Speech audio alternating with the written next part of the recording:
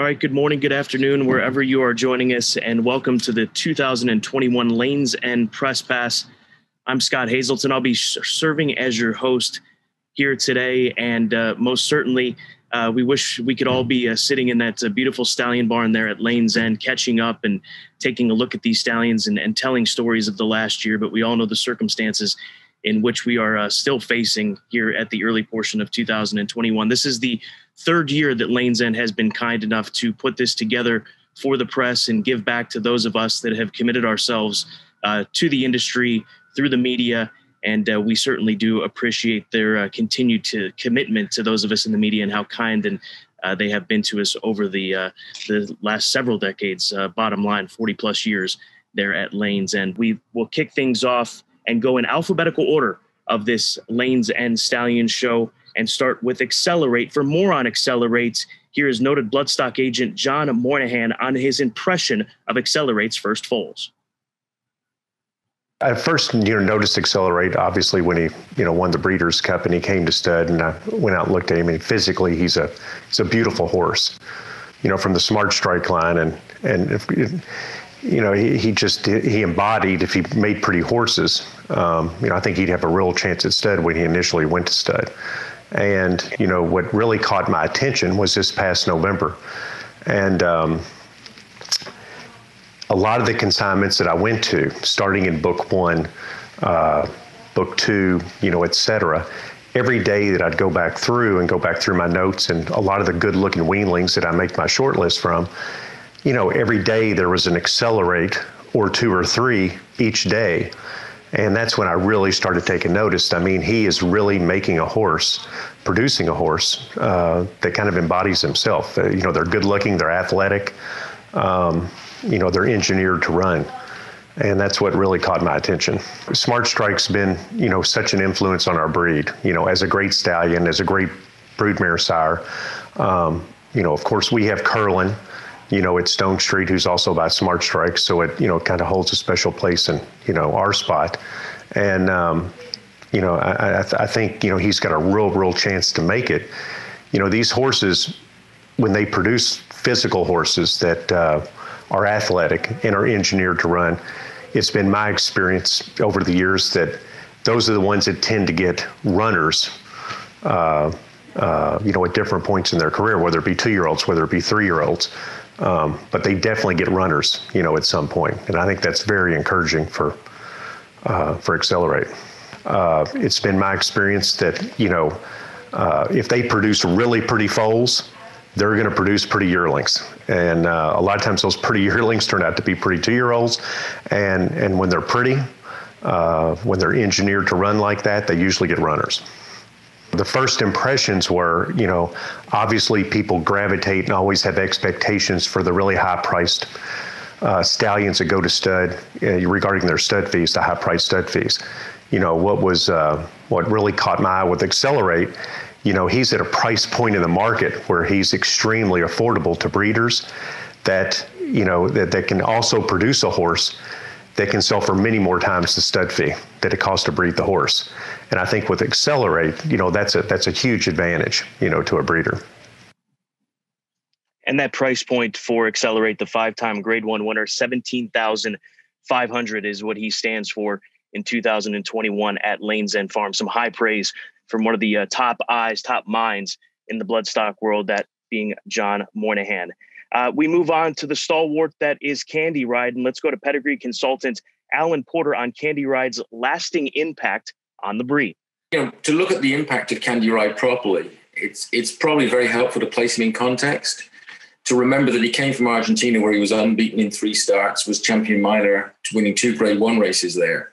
And then in the US, he was 3 for 3 also, won an allowance on the dirt, the American handicap on the turf, and then final start trying 10 furlongs for the first time, gave an astonishing display in the Pacific Classic, where he beat Medagliadoro by nearly 4 lengths, set a new track record, and won a Bayer speed figure of 123.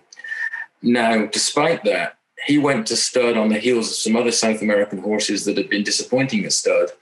And in terms of stud fee, he started off with a very, very modest stud fee with fairly low expectations.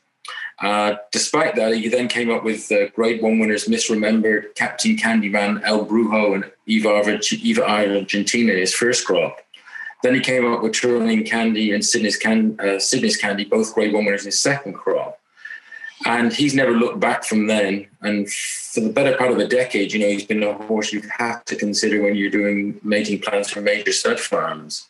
When you look to the future of Candy Ride and you look to see where his sire line might go with his sons, the prospects are very promising. I mean, he's still at stud. He's still receiving top-class mares. We've got a lot to come.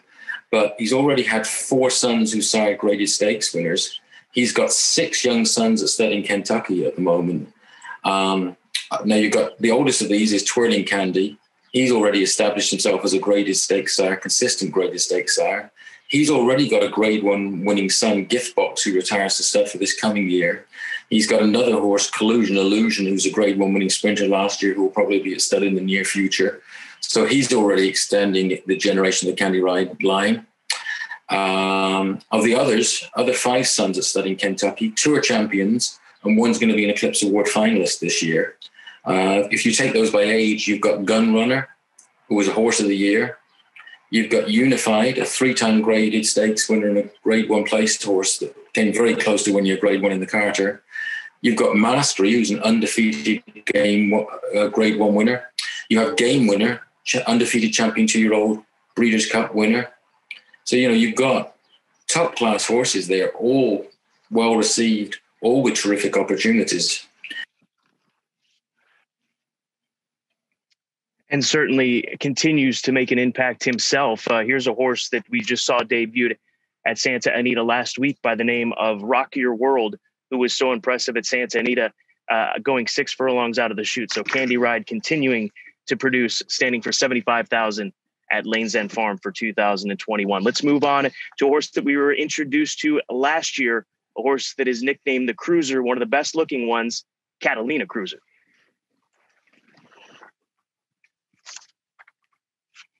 Catalina Cruiser. He won 7 of 9 starts coast to coast with 6 triple-digit buyers and 5 dominating graded stakes wins, including a record in the Grade 2 True North Stakes, a son of leading 5th crop sire Union Rags, a $370,000 yearling with an imposing physical, and one of the best of his generation. There's only one Catalina Cruiser, now standing at Lane's End.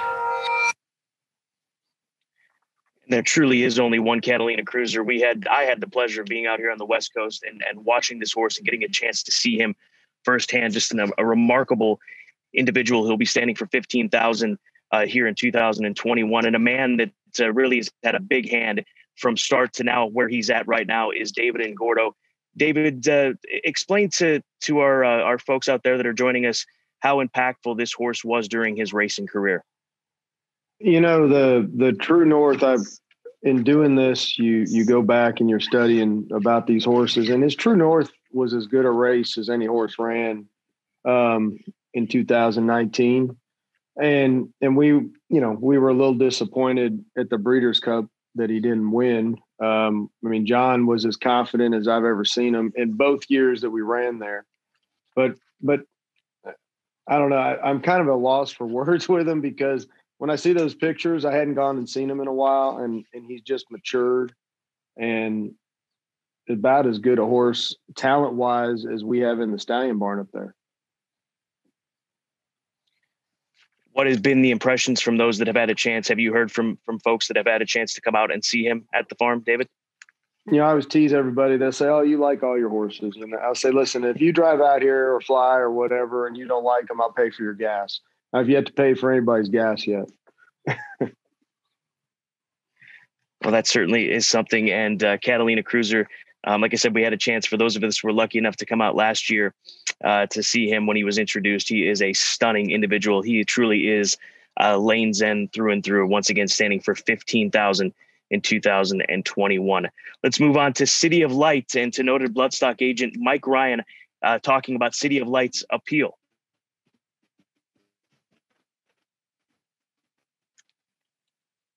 City of Light, he's a magnificent physical, an unbelievable equine specimen. I think he was one of the most highly recruited horses of his generation. Every major stud farm was trying to get him to stand as a stallion. And for obvious reasons, he was the complete package. He's a magnificent individual. He has a top-class pedigree, and his race record is incredible. Grade 1 winner at 3, 4, and 5, over 7 furlongs, a mile, and a mile and an eighth. And that's hard to accomplish. Very few horses can boast that. He's one of the nicest looking horses standing at stud in central Kentucky today, in my opinion. It wasn't a surprise to me that his foals look so good, because I have found through the years that these magnificent looking stallions like Alidar, Secretariat, Deputy Minister, they have the gene strength to reproduce themselves. And when they're really, really good physicals, it seems to be pretty common fact that they'll transmit them to their offspring. And it was no exception in this horse. His foals were very well grown. They had size, substance, quality, strength, and they had an aura of class and presence about them. There was an eliteness to them. They're good movers. They were very consistent. It wasn't a fluke. It wasn't just that one or two were big selling horses. 12 or 14 sold. They averaged 216. The median was 172. That's average was 6 times the stud fee, and the median was 5 times the stud fee. Pretty extraordinary for a first crop sire. But they were consistently well-made, well-conformed, quality horses. And the market he was second only to Justify as a freshman sire in his average and median. And as a breeder, I have a share in the horse, and I have 2 homebreds by him, and they are very, very good. So what we saw on the farm from a small sample was consistent with what we saw when they were presented at the sales.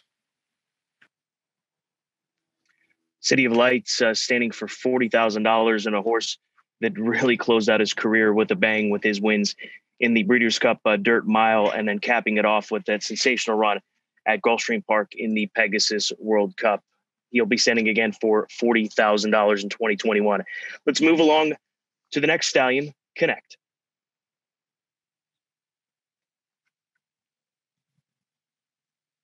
Connect, the next in line to carry on Lane's End's tried and true stallion tradition.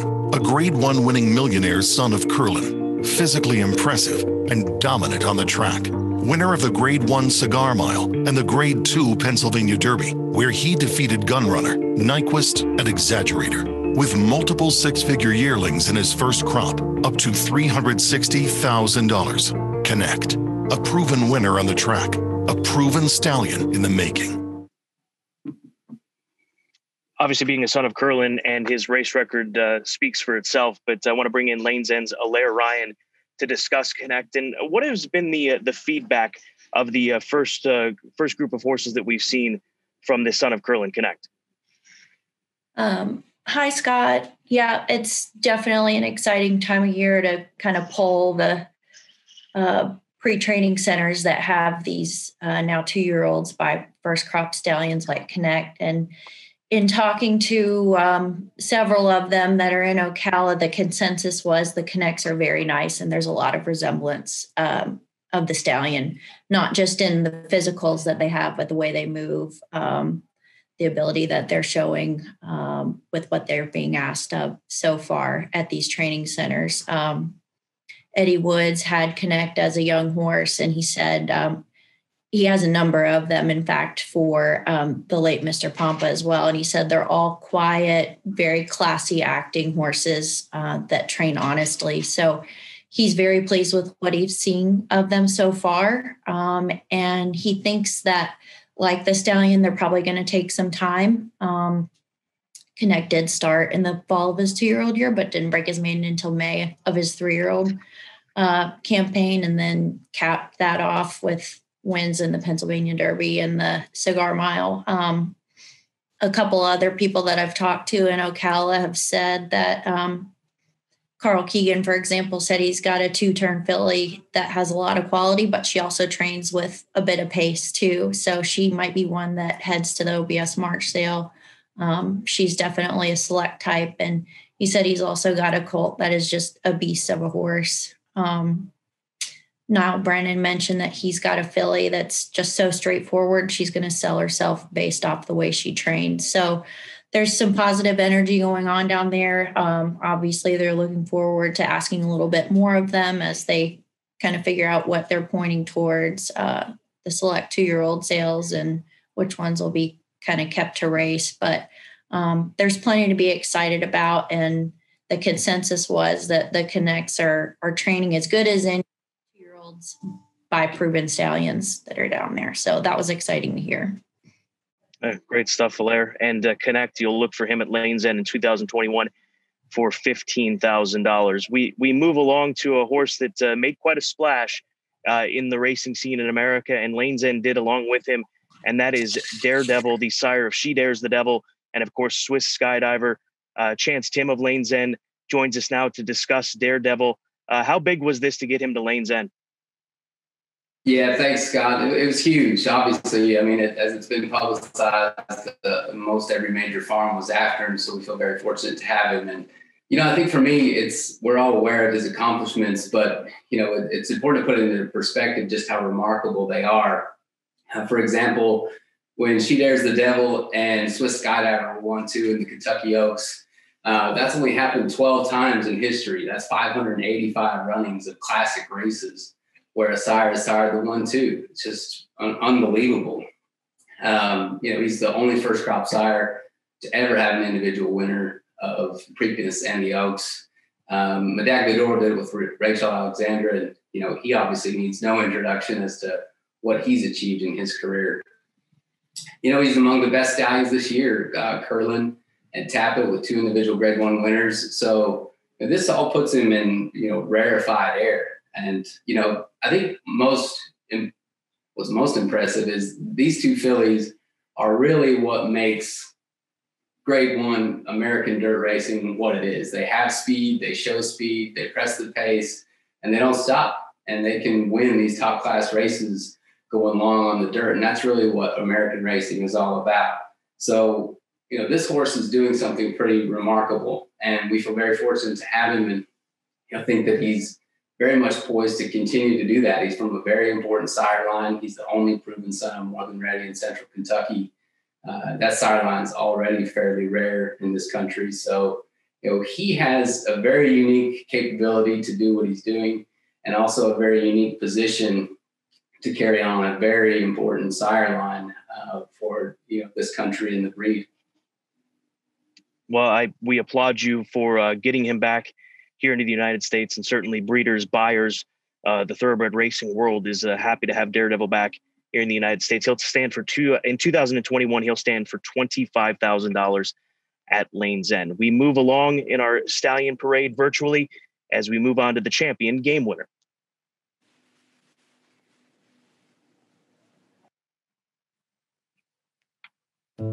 As a 2-year-old, he was just phenomenal. I think that 2-year-old form is so important, especially when they can take it to that championship level, and he brought it to that championship level. Rebel Stakes, he still ran the most impressive race, just getting beat in the nose by Omaha Beach. He was a brilliant racehorse. He showed brilliance, and he throws brilliance. And game winner, the minute he showed that brilliance, I knew right there we had something really special. Champion 2-year-old game winner. Undefeated as a juvenile, including 3 Grade 1 wins in the Del Mar Futurity, American Pharoah Stakes, and the Breeders' Cup Juvenile. By perennial leading sire, Candy Ride. From the immediate female family of champion Fleet Indian. New for 2021.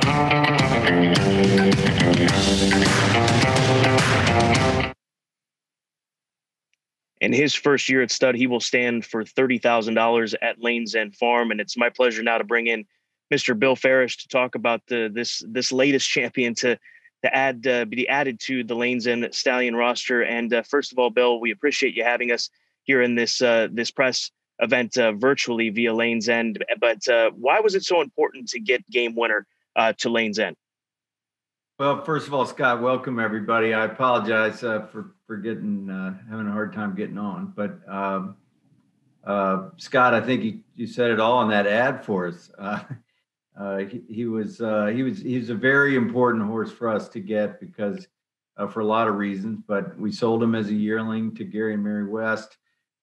He, by Candy Ride out of an APNE mare, he just has so many things that it's almost surprising we don't have the honor of having bred him, because he's bred exactly how we would hope. But to have him go on from the yearling sales and run early as a 2-year-old, win 3 grade ones, become champion 2-year-old, we were very, very keen to get him at that point. And then unfortunately, so was everybody else. So we had quite a negotiation to get him.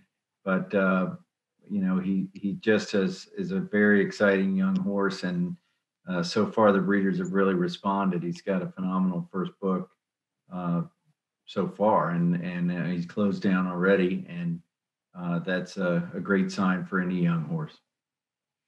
It certainly is. And the champion game winner standing for $30,000. Again, that will be his initial stud fee at Lane's End for 2021. We move along to another new stallion at Lane's End, another grade 1 winner, Gift Box.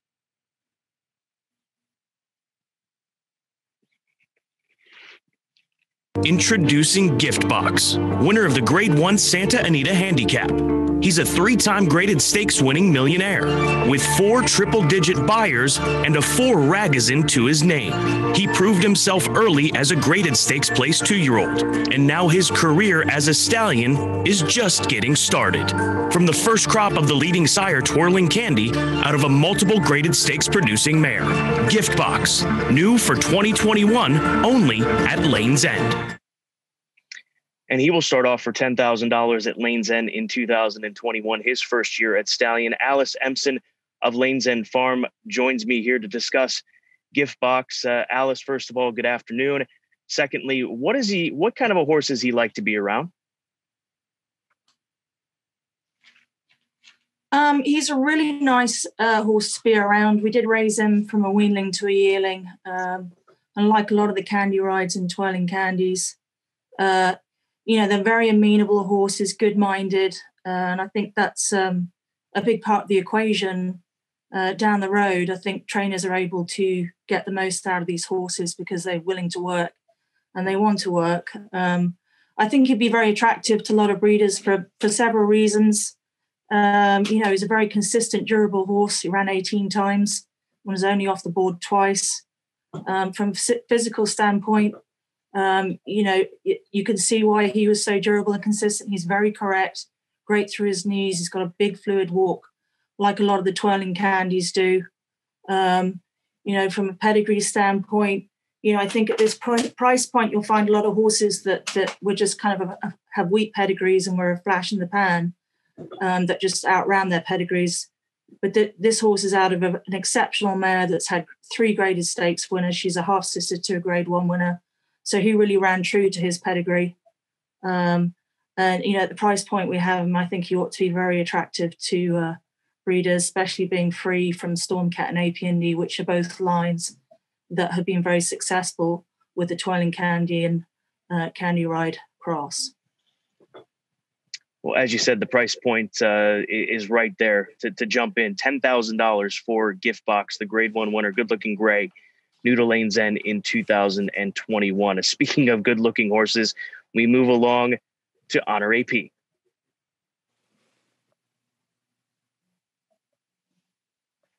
Honor AP showed a lot of talent in the sense that he got over the ground really nicely. When he was working, it almost seemed effortless, and he never really hit the ground so lightly, and he got into his next stride so easily that it was always a little deceiving. So as a trainer, you're watching your horse work and you're getting a feeling for how he's doing. And then you look down at the stopwatch and you go, oh my gosh, he actually did that. And that's the feeling I got with Honor AP. Well, he was precocious. He won as a 2-year-old. He won going around 2 turns as a 2-year-old. So I think that showed a lot of ability. Well, repeatable performances starts early in a horse. When you start to work them, you like to see them to be able to repeat that workout over again and just take that speed that they showed at a half and go to 5 with it or go to 6 with it. So a horse being able to repeat that is very important. And then when you get to the afternoons, because there's a lot more going on for a horse to adjust to in the afternoon and their adrenaline's really pumping. So you think sometimes, I wonder if they overdid it and can they do it again? Can they get to that same level or improve? And so that's, I think, the really important thing. When a horse performs at a very high level, if they're in the 90s and the 100 buyers and they're doing it repeatedly, that's a great indication of a really nice horse. It was good because his talent made him good. He was not particularly mature. He was not really a mature 2-year-old, but his talent made him seem to be that way. He always got over the ground well. That's one of the first things I noticed about him was how lightly he got over the ground. He never pounded it, and he was really, really good with a huge stride, a length of stride you can't believe. So just his sheer talent made him a threat as a 2-year-old. When he got a little bit older, he got stronger, which is something you look for. And he got stronger, he got bigger. And so he was maturing, but he was not maturing quickly.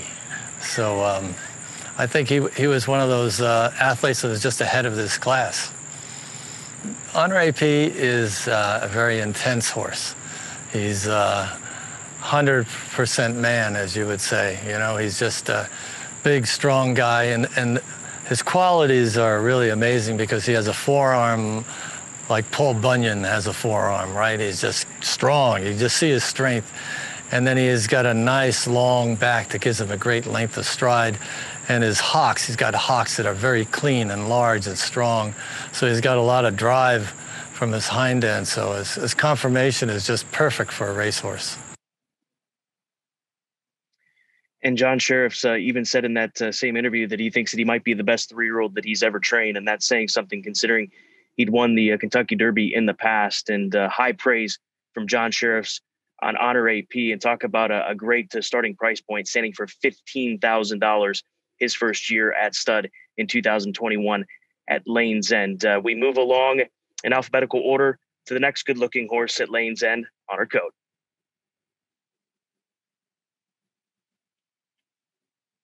From Lane's End Farm, Honor Code, a son of AP Indy out of Serena's Cat by Stormcat, the last great son of AP Indy, a multiple Grade 1 winner on the track, and an Eclipse champion. Honor Code is now the sire of the brilliant Grade 1 winner Honor AP, who defeated Authentic in the Grade 1 Santa Anita Derby by a resounding 2 3/4 lengths. Honor Code is also the sire of another talented colt in the form of Max Player, winner of the Grade 3 Wither Stakes and placed in the Belmont and Travers, both Grade 1s. A top 10 second crop sire, Honor Code had 4 yearlings bring 200,000 or more in 2020, including a colt that sold to Centennial Farm for 260,000. From Lane's End Farm, Honor Code.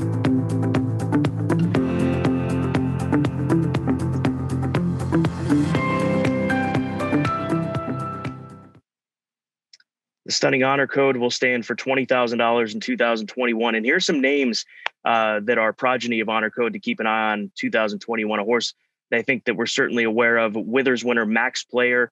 He's working forwardly at Fairgrounds.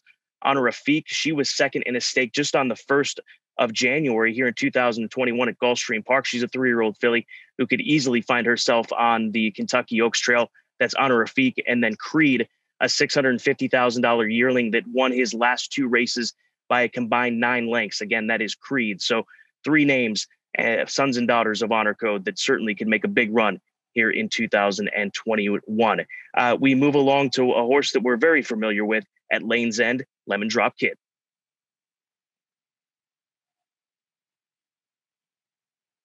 Well, Lemon Drop Kid is extremely influential for a lot of reasons on pedigree as well as performance. He's the sire of 97 black type winners, 9 Grade 1 winners, and he's the broodmare sire of 64 black type winners and 12 greater Group 1 winners. So he is an absolutely top class stallion. And on pedigree, he's by King Mambo, and he's out of Charming Lassie by Seattle Slew. That mare is a half the weekend surprise, who's the dam of AP Indy.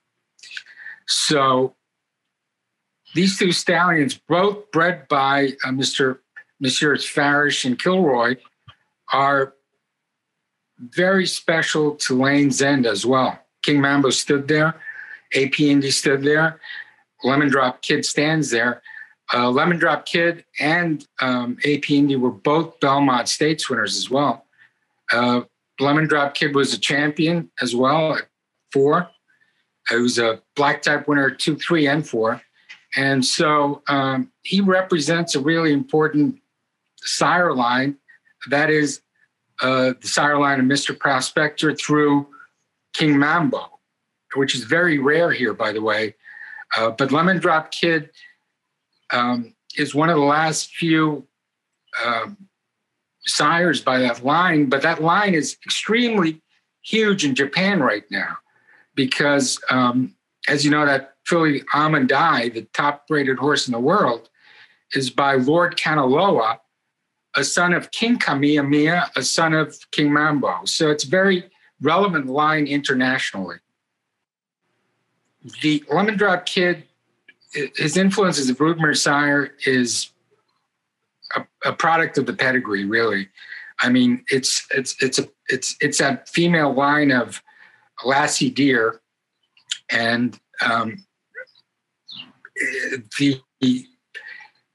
the family has always done well with mares. Right now, he has his most notable mare is his G1 Kentucky Oaks winner, Lemons Forever, who was a Kentucky Broodmare of the Year. She's the dam of 2 Grade 1 winners, Eclipse Award winner Forever Unbridled, and her sister Unbridled Forever. And, you know, his influence is just going to grow, Scott. He's got 2 Grade 1 winners as a broodmare sire by Medaglia d'Oro, Bar of Gold and Locte. He's also got a Grade 1 winner in Europe by Frankel named Without Parole. Now, Without Parole, Locte, Bar of Gold, they were by stallions from the Sadler's Wells line as well. So this is a great combination, always has been, of Sadler's Wells combining really well with King Mambo. And it's a line, by the way, that also adds a lot of stamina to pedigrees, which is something that, we need these days. And really, for the price that Lemon Drop Kid is standing in 2021, it's astounding, really. I mean, his age has really led to why he's standing for a lower fee, but for $15,000, he's an unbelievable stallion, even at his age. And that being Sid Fernando with the breakdown on Lemon Drop Kid, the pedigree consultant. And he stands for 15,000 in 2021. If you haven't seen a horse by the name of King Angelo, he's a horse that I got a chance to see run on debut on the 20th of December, ran a massive second from an inside post at Aqueduct. So King Angelo, a son of Lemon Drop Kid that you're certainly going to want to keep an eye on out in New York for this upcoming season. We move along to one of my personal favorites, the Breeders' Cup winner, multiple Grade 1 winner, Liam's Map. Wicked Whisper is just a beautiful daughter of Liam's Map that owned by Alex and Joanne Leblong. First time I got to see her was at Robbie Harris's farm when she was training. Very fortunate to have her come into the barn with her beautiful first win at Saratoga. First time out. Filly's just obviously gorgeous, but tremendous personality, easy to be around, all class. Won her first race very impressively. Followed that up with the Frisette. With the Frisette score. So no doubt about her Grade 1 quality, and just very fortunate to be involved with her. She's a very strong filly, comes from a very good family, awfully correct, just very straightforward, businesslike. But conformation-wise, you can see why she was such an expensive yearling. 2020 has been a difficult year with the cancellations and the change in the schedule early, and I thought it affected her considerably right when we were expecting to start running her. Most of racing canceled, and we've regrouped, and she's had a couple very good runs late in the year, and we're expecting a very strong 4-year-old campaign with her. We will start her 2021 off at Oaklawn Park. I've been fortunate to have some very nice Liam's Map. Basin also, won the hopeful as a 2-year-old out of the first crop of Liam's Map. Very correct, attractive, good moving colt that is, got moved up in this year's Arkansas Derby, and he will horse that will have the option of running for a long time. Liam's Map himself is a beautiful horse with an elite level of ability that he's passed along. As we've covered, I've been fortunate to have 2 Grade 1 winners by Liam's Map, and am hopeful to have more in the future. Hall of Famer Steve Asmussen, trainer of 2 Grade 1 winners from the first crop of Liam's Map, Basin, as well as Wicked Whisper. A horse that certainly we'll be talking about here in the not too distant future by Liam's Map, Colonel Liam, a horse that could make a big splash in the Pegasus World Cup turf. Liam's Map standing for $30,000 with that brilliant race record, production, as well as pedigree. We move along to the horse of the year, Mineshaft.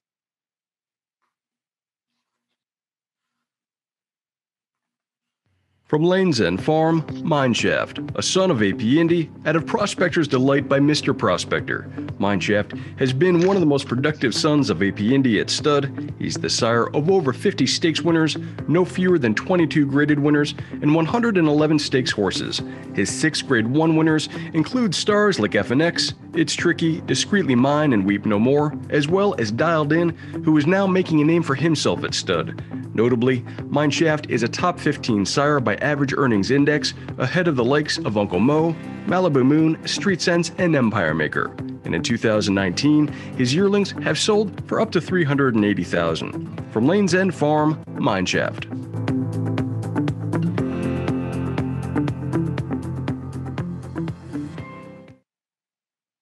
And the great pillar that is Mineshaft, standing for $15,000 at Lane's End, added another Grade 1 winner to his resume following True Timber's Grade 1 performance and win in the Cigar Mile back in December. And Mr. Speaker is our next stallion here in the Lane's End Stallion preview as we take a look back at Mr. Speaker's Grade 1 winner speech. They're off in the Central Bank Ashland. En Vuitante, Venetian Harbor, joined by Speech up on the far outside. Venetian Harbor will have the early lead and will guide the field down toward the first turn, as Speech will go second up on the outside. En Vuitante is in third. A quick check over the left shoulder there from Jose Ortiz as he tries to find some running room down closer to the rail. Carefully starts to move up from in between horses and tries to slide down toward the inside. Bonnie South is fourth up on the outside. Alta's Award is fifth early on. It was 24.04 seconds. The time for the opening quarter. Venetian Harbor, the leader. Venetian Harbor on top, a length and a half. Speech travels in second on the outside, 3/4 of a length. And then En Vuitante in third, a length and a half, followed by Bonnie South, who is fourth by a length. Alta's Award, fifth and last, but right there with the rest as they reach the midpoint of the backstretch. Venetian Harbor, the leader for Joel Rosario. It was 47.14 seconds the time for the opening half mile. Speech on the outside in second. En Vuitante to close third, right behind the leader down toward the inside. And then Bonnie South outward from the rail in fourth, 3 lengths off the lead, and a gap of 5 more back to Alta's Award as they move midway on the far turn. Venetian Harbor still the leader. Now here comes Speech, making a more serious bid for the lead as they come to the quarter pole. Half length separate the top two. They've opened up by 6 lengths on En Vuitante and Bonnie South, long way back to Alta's Award. They turn into the short stretch. Speech, Venetian Harbor. These two going at it as they come toward the final furlong of the Central Bank Ashland. Speech with a narrow lead. Speech now drawing clear by 2 from Venetian Harbor. En Vuitante and Bonnie South. It is Speech and Javier Castellano to win the Central Bank Ashland. So the Grade 1 winner Speech, the daughter of Mr. Speaker, winning the Grade 1 Central Bank Ashland. Keep in mind, she ran 6 furlongs in 109 and 2. and would go on and win that race at a mile and a 16th, the Grade 1 Central Bank Ashland. He will stand for $5,000 in 2021. Let's move along to one of the top stallions in Central Kentucky, Quality Road.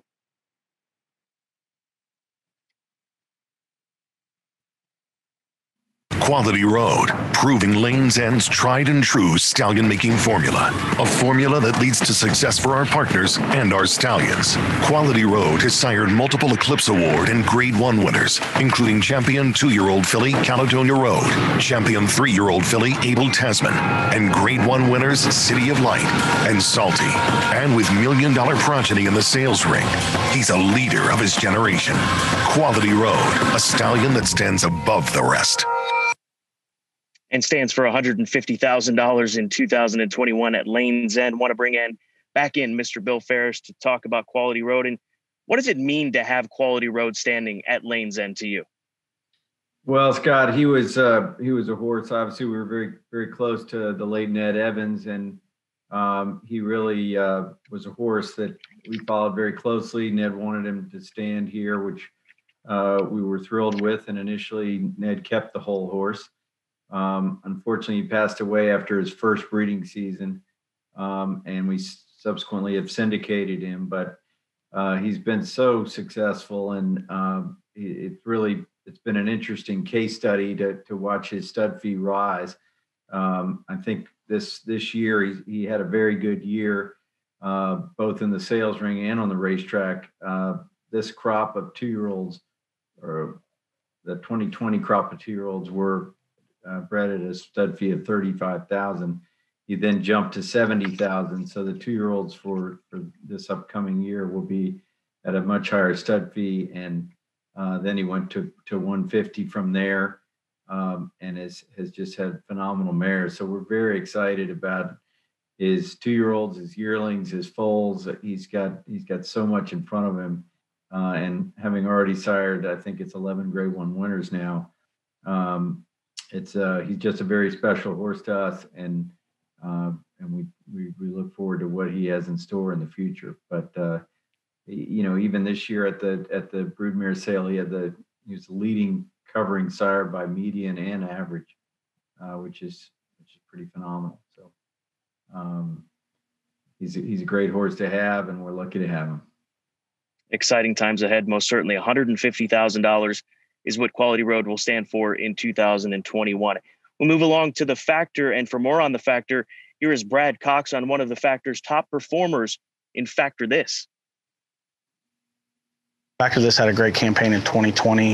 He was able to win the Grade 3 Fairgrounds Handicap, Grade 2 Mervyn Muniz, followed up by the Wise Dan at Churchill, and then ran a big race in the Grade 1 here at Churchill on Kentucky Derby Day. He followed up the Grade 1 placing with a Grade 2 victory in the dinner party at Pimlico. So he's been a very consistent horse all year. Earned top buyer for older male on the turf this year, around 2 turns, I think, with a 110 buyer. So very athletic horse that had a lot of speed, that was able to carry around 2 turns. He's very durable. I mean, he's he's got a solid 30 starts underneath his belt now in his career. We have another 2-year-old filly, Saranya, that was an expensive 2-year-old in training purchase for Peachtree Stable, John Fort, that has been placed a few times here at Churchill, and she's down south at the fairgrounds now, looking for big things out of her in 2021. Factor This accounts for a very small portion of the Factor's earnings in 2020. So I think that he's a very solid sire from top to bottom, and very affordable sire in the sales market. He's very durable, dual surface sire that I think has a big future. And there's no question, and Brad Cox, certainly one of the favorites for top trainer of 2020. Factor This, I think you've got to factor him right into the equation and conversation for top male, older male, when it comes to the turf division in the Eclipse Awards of 2020. So the Factor standing for a great price, $17,500 in 2021. We move along to another Grade 1 winner, Tonalist. For more on Tonalist, we go to pedigree journalist Chris McGraw.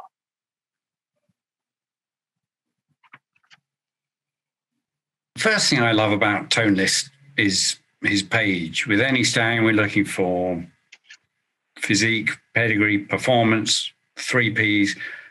But in the round, unmistakably, there is a ton of 2-turn class supporting Tone List.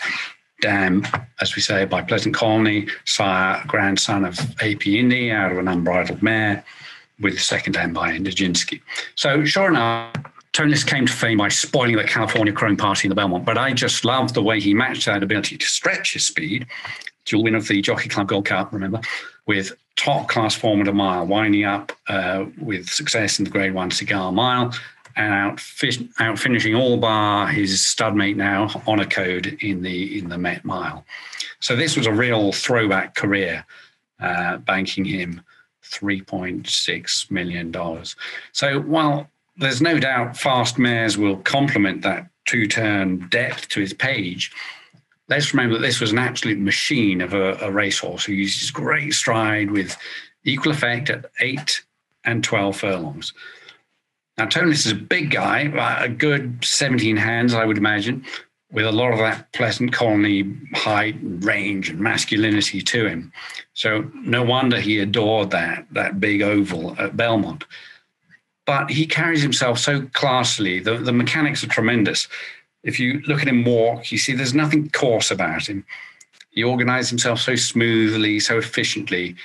I mean, he accumulated 11 triple-digit bears in graded stakes. 11. I mean, you could absolutely set your clock to Tone List. And this athleticism he has means that he should be a much more versatile physical match than many other big stallions. And on the early evidence, we're going to see a lot of that raking stride of his in his stock too, allied to the guts that were also his hallmark. So if you just look at the way Country Grammar scrapped in emulating his sire success in the Peter Pan in the summer, it was moved to Saratoga, unflinching as he went through that gap to cut the corner into the stretch, and then rallying so gamely when he was headed halfway down the stretch. So they have his bone, they have his structure, but most importantly, they have the heart that's housed by all that timber. So the key is to remember that Tone List has barely started. He himself thrived as a 4-year-old, and I'm confident that we're going to see the same from his first crop in 21. It's very promising that his third book was bigger than his second. So breeders obviously like what was coming off the conveyor belt from the outset.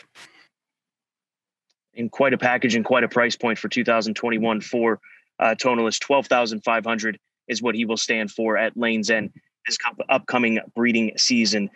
We move on in our virtual stallion parade here for Lane's End to the ultra versatile Twirling Candy.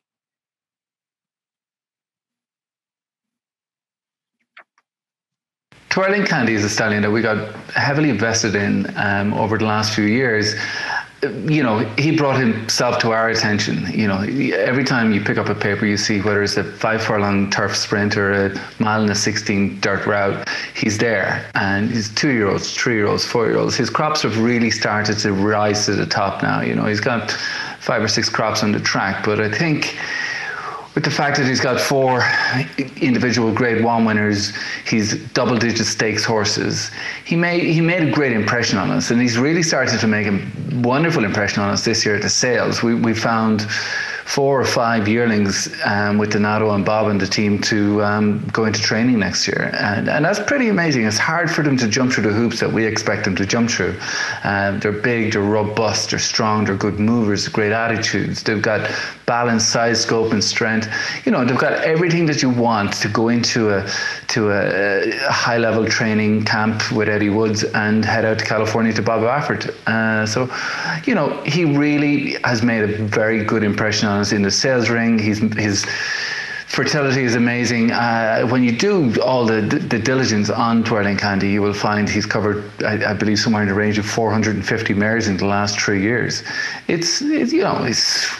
He's got mares from all the good breeders in the country at the moment. He's a horse that's just making the right steps in the right direction. He's gone from 15 to 20 to 25 to 40, and we see future growth in him. We really do. He's a horse that he reminds us a lot of a horse that, like, we invested at this kind of stage in a horse like Spicetown. We've invested in horses like Flatter and More Than Ready and Pioneer Denial, and you know, they all had the same attributes at this exact period in their evolution. So, you know, Twirling Candy feels to us like a horse he's everybody's horse. He's a horse that everybody can use. He's a horse that suits a lot of different mares, you know, and he's a great horse to get a young mare off to a start. So, you know, we feel we're only really skimming the surface with Twirling Candy at the moment, and there's a lot more to come. You know, one of the best.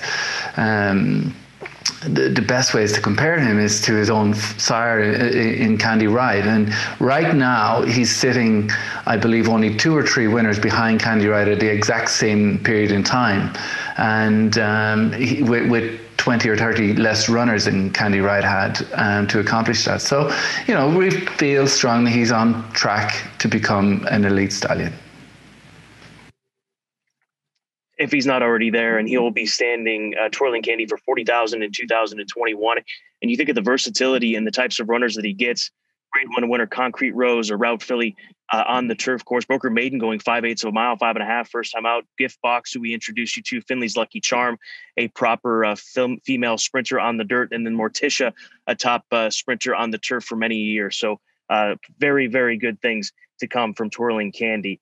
We move along to Unified. And for more on Unified, we'll go to Kenny McPeek, trainer, on why he gravitated to Unified offspring so much over the course of recent sales.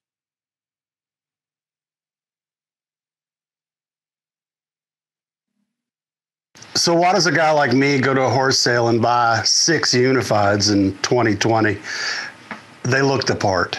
And for me, I go look at horses, I look at their bodies, the way they're made, the way they move. I was impressed. No major particular reason why I actually gravitated to the Unifieds other than their looks.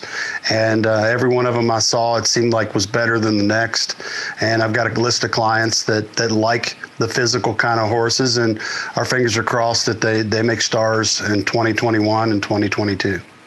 He's a stallion that I think stamps his stock, and every one of them I saw had a great hind leg, great shoulders, nice balance.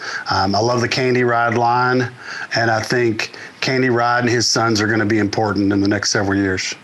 The Unifieds that we have breaking at our training center in Florida, Summerfield Training Center, are doing super. They've got good minds on them.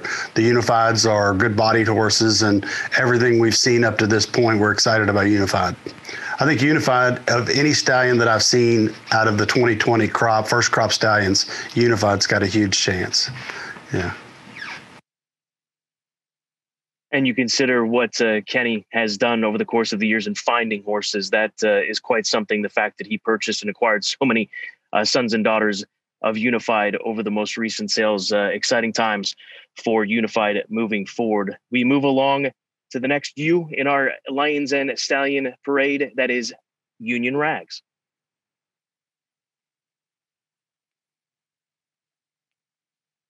Union Rags, proving Lane's End's tried and true stallion making formula. A formula that leads to success for our partners and our stallions. He's a leader in his sire crop by graded stakes winners and grade 1 winners. He's a commercial standout with multiple $1 million sales and a 6-figure yearling average. And with 4 full books bred at 50 and 60,000, he has even more exciting progeny in the pipeline. Union Rags, a stallion that stands above the rest. And standing for $30,000 in 2021 is Union Rags. Want to bring David Ingordo back in to talk about this sire of recent stakes winners, Gulf Coast, Spielberg, a nice debut winner in Defeater, who was a first out winner at the Fairgrounds for Tom Amis. How would you sum up Union Rags, David?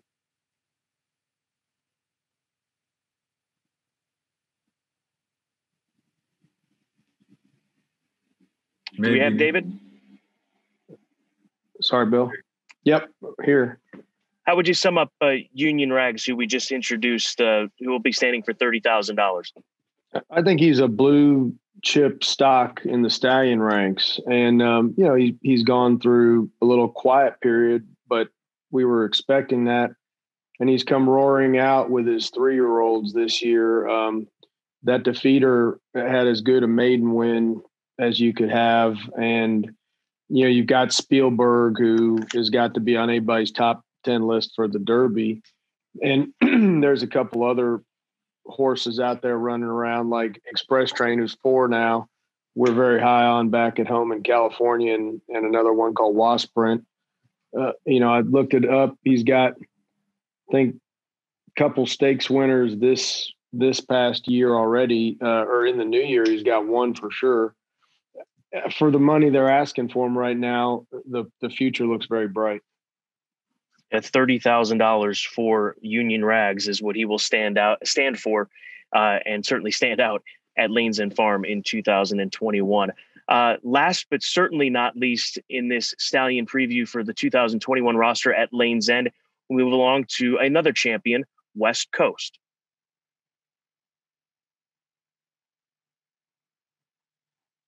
West Coast champion 3-year-old colt and multiple Grade 1 winner with over $5 million in earnings. He dominated the Pennsylvania Derby by more than 7 lengths and went wire to wire in the Travers, defeating all 3 classic winners. I would say the Travers was his best performance. He just got out there with that big frame of his, and he just galloped away from a fantastic field of horses. A descendant of the AP Indy sire line, West Coast stands to continue that legacy at Lanes End.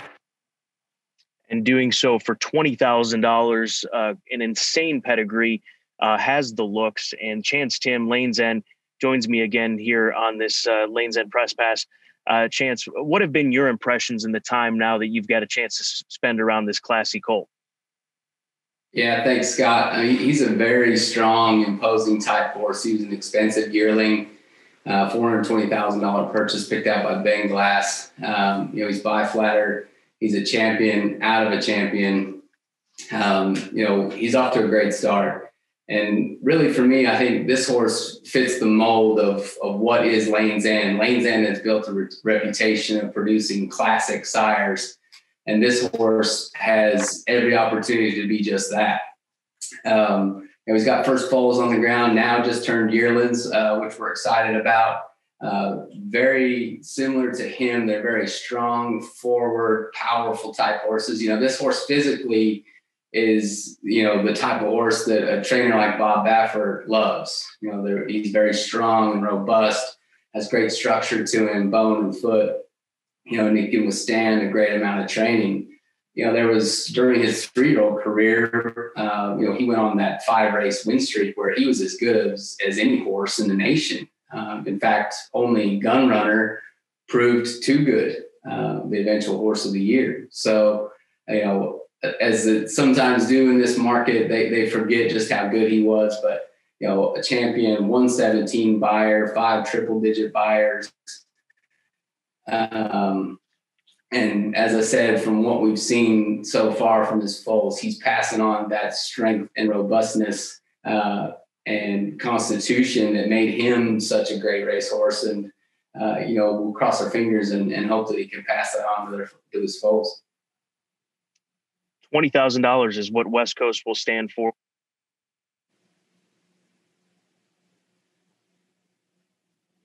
Everything that you'd want in a stallion. So we look forward to seeing his opportunities moving forward. As far as the Lanes End stallion roster, 21 stallions from $5,000 to $150,000, just about anything that breeders will want here for this upcoming breeding season. All right, with that, we are now going to open the floor to questions. And again, this is how we can ask you to minimize audio issues, is by raising your hand virtually. And you can do so by clicking on the participants button in the lower center of your screen. That's where that button is located. We'll look for the raise your hand button on the lower right, and then look for the raise your hand button on the lower right portion of your panel. And that's how we will call upon you in order to get your questions here for this Q&A session. And I will do my absolute best in order to do it in a timely manner, as we will sort through this. And our first question will come from Mr. Tom Law, who I'm sure will be checking in from Saratoga. First of all, good afternoon, Tom. What's your question? Afternoon, guys. Appreciate the Farishes and everybody at Lane's End for hosting today, and appreciate you, Scott, showing me some nice weather here in snowy Saratoga. So it's been a good winter so far. But I appreciated the comments from John Shirreffs, where he talked a little bit about Honor AP and how he was not really mature at 2, and he talked about him being an athlete ahead of his class. We know he beat Authentic. I'm just curious maybe to hear from somebody from the Lane's End team just about how he's matured since he's been at the farm, and also maybe to comment a little bit about just how good of a racehorse he really was. Yeah, thanks, Tom. I'll let David talk on him in a second, but he was a horse, obviously, that being the highest priced son of Honor Code in his first crop. David picked him out at Saratoga, and we obviously were following him very closely, and we kept getting great reports from the Mayberries down in Florida when he was being broken, and again, kind of at the head of his class, but sort of a big baby at that point. And it's the really good ones that are immature but yet show that kind of talent all along. And David, I'm happy for you to add into this, but he's a horse we're very excited about. We obviously wanted to see more from him. There was just so much there, and he would have been a phenomenal 3-year-old later in the year. He ran a tremendous race in the Derby, and if you go back and look at that, the distance he ran and the time he ran, it really was. I know that doesn't always equate to a win, but he really ran a super race, and unfortunately that was his last. So, but we'll go forward with him with a lot of excitement as far as what his stallion career could hold. David, are you there? Yeah, Bill really said it all very well. I'm not much of a tweeter, but if you look in my timeline, when the horse was just in the round pen, I was down there and they were putting the rider up, and he showed he was special from the first day we started lunging him, and he never looked back. When John got him in, I think he told, he thinks, oh, David, you like all your horses. And I was being a little bit waxing poetic prematurely. But the first time he breathed him, he said, okay, you're right. And it went on from there. And, we were heartbroken what happened at the Derby because there's only one Derby, whether it's in May or September. And then to get, injured in a race and not build this that we've on our side of the equation is breeding 7 or 8 mares to him this year. I'm going to probably buy a couple more in January. We're supporting him. We're going to buy him at the sales, and we're going to treat him like he won some of these big races that he was kind of robbed of the opportunity to run in. And he's one of those horses that really, from the day that he showed up out here on the West Coast, I think people were just simply enamored with the way that he looked, and certainly still maintains that look. Another thing too, we reminded you at the top, if you want to utilize the chat room to ask a question, go ahead and do so. We'll be monitoring that chat room. But Joe Nevels has been very patient here with his hand raised. And Joe, go ahead and unmute yourself and go ahead and fire away on the question. Joe, how are you? Doing good. Happy New Year, everyone. So my question for you is, you have 2 stallions who recently spent a year standing abroad and then came to Lane's End afterward in the Factor, and your newcomer Daredevil. Obviously, Daredevil came from a different situation. He wasn't yours before standing here, but beyond that, how do the 2 stallions compare and contrast in terms of how they've been presented since they've been back, how they've been received, and really just kind of their general career trajectories after spending that kind of semester abroad? That's a good question. They're very different horses. Obviously, Daredevil, just came out of nowhere in some ways. I don't think many breeders saw it coming. I mean, he certainly has all the credentials. We love the fact that he's by more than ready and gives breeders that opportunity to keep that line going. And he's just a very exciting horse. It's a very strange scenario, and it's something that we're excited to take on, because it's very unique that the Turkish Jockey Club continues to own the horse. And I don't think they've ever done that. Stood a horse abroad, and he's they're sort of it's unique because they buy horses obviously for their breeders to breed to, and for them to recognize the value of this horse over here is interesting. And there were a lot of farms after him, and we were all trying to position ourselves with a scenario that made the most sense to them. And they went from wanting to sell the whole horse to wanting to keep the whole horse. They went a complete circle. So he's very different. I mean, the Factor had been kind of a globetrotter. He went to Australia for 3 years. He started here. He went to Japan for one North American breeding season. And then, he's just a phenomenally consistent horse. It gets a very sound horse. And, for a stallion like him to be number 8 on the sire list, and just doing it the hard way, just with a lot of good stakes winners, graded stakes winners, and throws the odd grade 1 winner at you every now and then. And so he's the kind of horse that I think will be around for a long time. And, he's very popular with breeders, and he gets you a good looking yearling that, and then trainers obviously love him because they stick around. All right, Joe, appreciate the question there. And we look forward to seeing what he can do next year in the United States Daredevil. Another hand raised virtually, Katie Ritz. Let's bring in Katie for the question as she's unmuted. Good afternoon, Katie. How are you doing? Doing great. What's your question? I just wanted to follow up with those comments on Daredevil, and just if you could talk about your relationship with the Turkish Jockey Club and kind of what the plan is with him, if he might be going back or if he's here at Lane's End to stay. Yeah, it's a great question, Katie, because he's we've seen on social media that some of the breeders over there aren't too happy with him being moved over here, and that they think he's coming right back. But they've certainly given us no indication that that's what they want to do. He can earn quite a bit of money here as being a stallion and kind of cash flowing for the Turkish Jockey Club. So they really wanted him to be successful here and for him to stay here for the duration of his career. And I suppose if he were to fall in popularity here, they would definitely entertain maybe bringing him back there. But I think that's going to be a few years down the road if it were to happen, and I don't anticipate that. All right, Katie, we appreciate it. Joe, I see your hand. Joe Neville's your hand. Is it back up or is it stayed up? I believe it maybe is stayed up based on his facial expression there. Joe, do you have another question?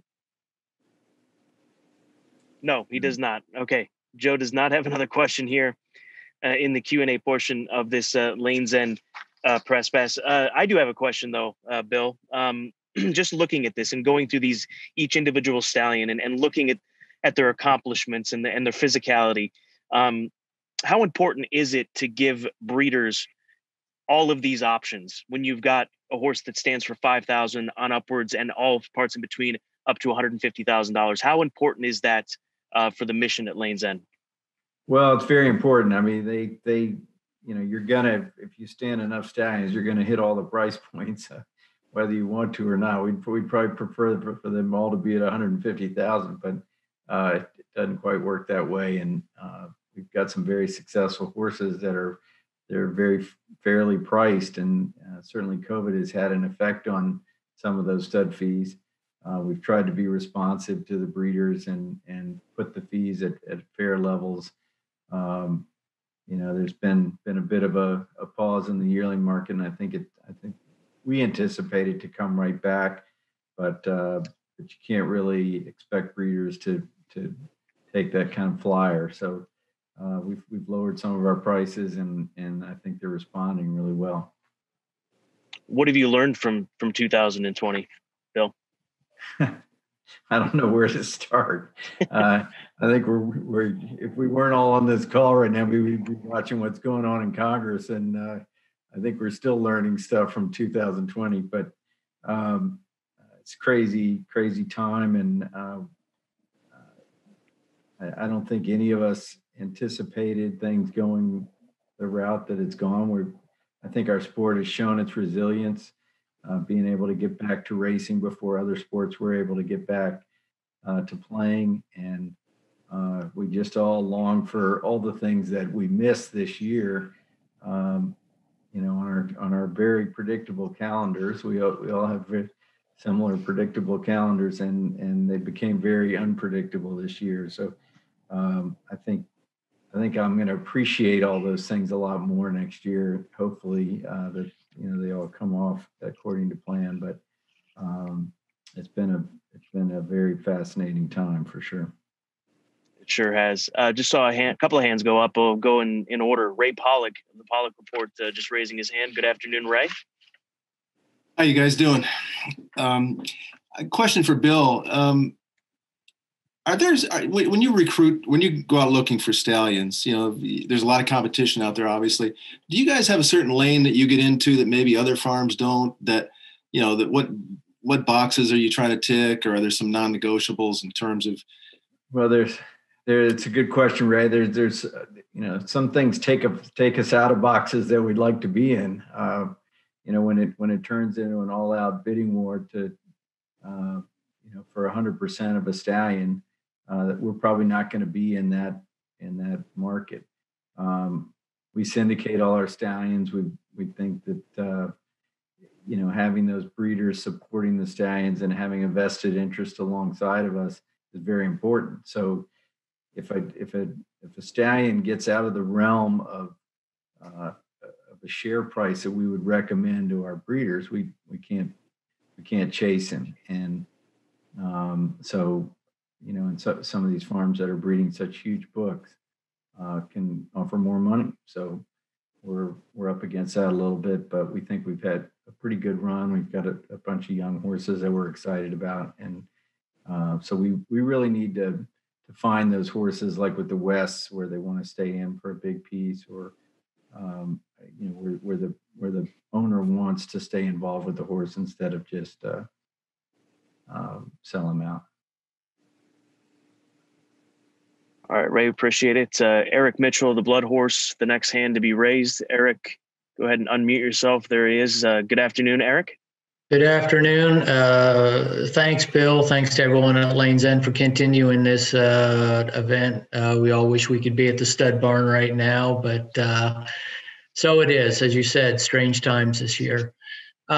This question is related to Game Winner. I mean, y'all have a lot of experience with Candy Ride. You've now got a lot of experience with Twirling Candy.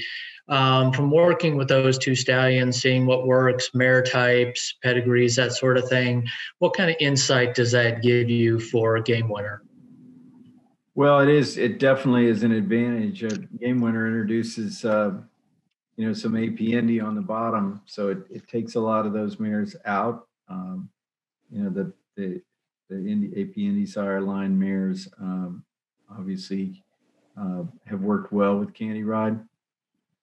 So we're looking to other sire lines to cross with him.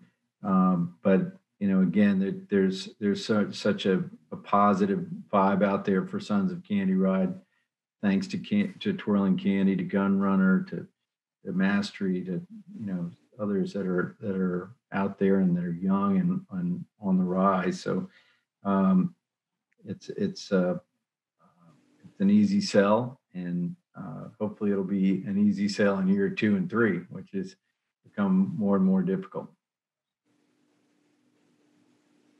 All right, taking a look at our participants. Any other questions? I don't see any other hands risen. No questions in the chat room. final opportunity to ask a question of the Lanes End team, reflecting on 2020, looking ahead to 2021. Some great questions from some of the top journalists in this game, and not seeing any more, Bill. So I'm going to let you go ahead and put a cap on this press pass for 2021. Great. Well, I thank everybody for coming and being on this. I know there's a lot of stuff going on in the world right now, but we really appreciate it. It's an event that we really love doing, and we don't want to see it die. So we're doing it with Zoom, and we appreciate you all being on it.